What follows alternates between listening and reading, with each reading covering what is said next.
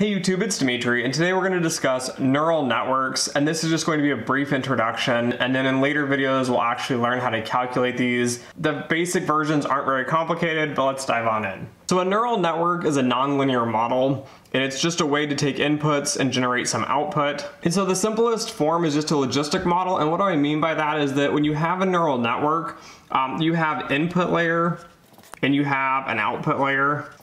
And typically you see something at an input layer and an output layer such that you have, so let's say 3 inputs, we'll call this x1, x2, and x3, and then you'll have some output on this side. There's also an activation function, and an activation function just converts the inputs to a nonlinear function. Typically we use the sigmoid transformation, which is the same as logistic. And if you had no hidden layers, so these just went into here, so the inputs went to the outputs, this is just a logistic model. So since we're using the activation function of logistic, there are no hidden layers, we end up with a plain logistic model. Now that being said, let's just look at a basic neural network. So again, you have your inputs, and let's say again you have 3 inputs, which are x1, x2, and x3. You typically have your hidden layers, and these could be anywhere from, as many neurons as you want. So in this example, we have an input layer here. We have hidden layers, which we have 2 of them in this example, and then you'll have your output layer. And the key behind a neural network is that everything is connected. So in this example, x1 would be connected to your neuron 1 and your layer 1, and then x1 would be connected to neuron 2, neuron 3, neuron 4, and then you go to your x2, and again these would all be connected all the way down for all of your x's and all of your neurons in each layer. And then you would continue on to do this, and you would end up with another layer, and you'd have more connections.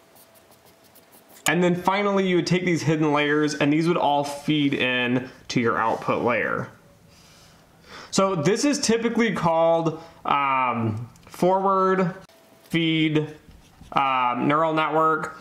If you have, I think, 3 hidden layers, so if you have 3 or more hidden layers, these are also called MLP, which is multiple layer perceptron.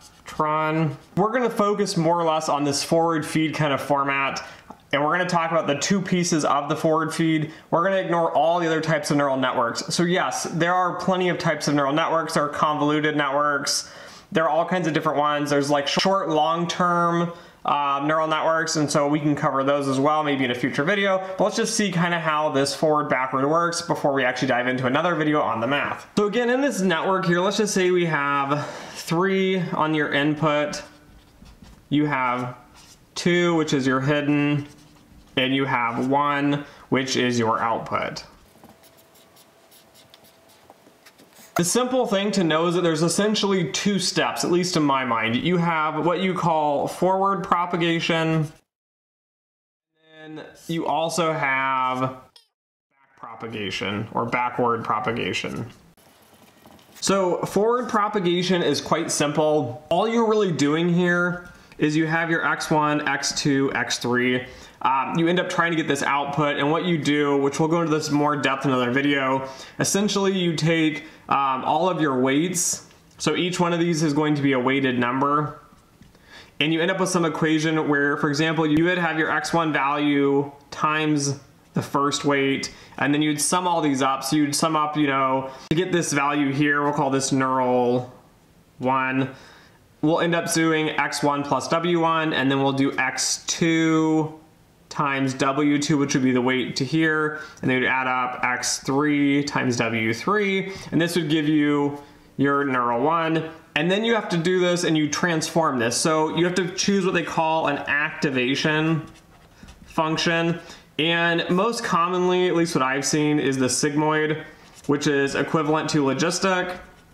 But you can also use other different types of transformation functions. So now you take your N1, your neuron 1, and you transform this. So you take the logistic of N1, and this would be 1 over 1 plus the exponent of negative, and we'll call this n1 again. This is what we were actually doing.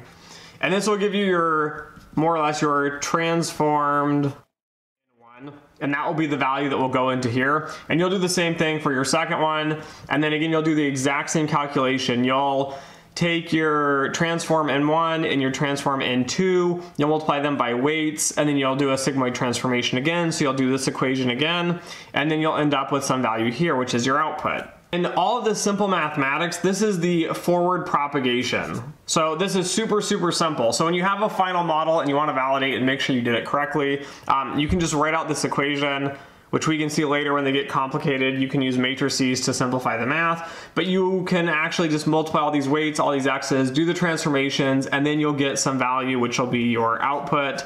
And whatever this value is, that'll be for that one observation. So now the magic behind neural networks, you're like, okay, I get this. You're just adding up weights and multiplying them times something. Forward propagation isn't fancy, but the question is, how do these networks learn? So with forward feed or multi-layer perceptron, the second step is the back propagation. And essentially what this is doing is you have your inputs and you do your forward propagation, and what ends up happening is you get some output. We'll say this is our model output, and we have an actual output as well. And so you want to figure out what the error is here. And there are different ways to do this, but you have what they call an error function, or many other people call these cost functions. And it can be as simple as doing like categorization, which would just be your actual value minus your model's output, and then here you'll get some error or some cost. Another one that's popular is the mean squared error, or in general just the squared error here. So again, you would just take, if you had your squared error, this would just equal your actual minus your model's output, and then you would just square these, and then you can take an average. But at the end of the day here, you get some error. And so when you just pick random weights to do the forward propagation, you're gonna get some error. And since you randomly pick the weights, it'll be a massive error, and this model is not a good model. And so the key here is that you do back propagation. So what back propagation is it looks at all the input values, and it finds this multi-dimensional space. And so if you had, for example, this is like 2D here, you might have something that looks like this, and this, we'll call this the error function. Let's say you randomly select the weights and you end up here. What you want to do is you want to adjust all the weights inside of this neural network here. So when you saw this and we had the weights, you want to adjust these weights, and you want to minimize your cost function or minimize your error function so that the errors become as small as possible. So your model is actually predicting the actual values. When you use gradient descent, which is a fancy word if you haven't done a lot of linear algebra, it's a way of finding which direction you should move this dot. So in this case, we'd like to move it here, and we'd like to find the minimum. One of the issues that a lot of people don't really bring up a lot is that finding this minimum is difficult. You might get stuck here and think this is the minimum because that's the local minimum.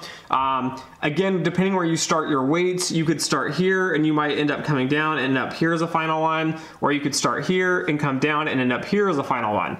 So it's important when you do these is to run multiple models and to generate random numbers for the weights when you start the model, because you could end up at different local minimums depending where you started.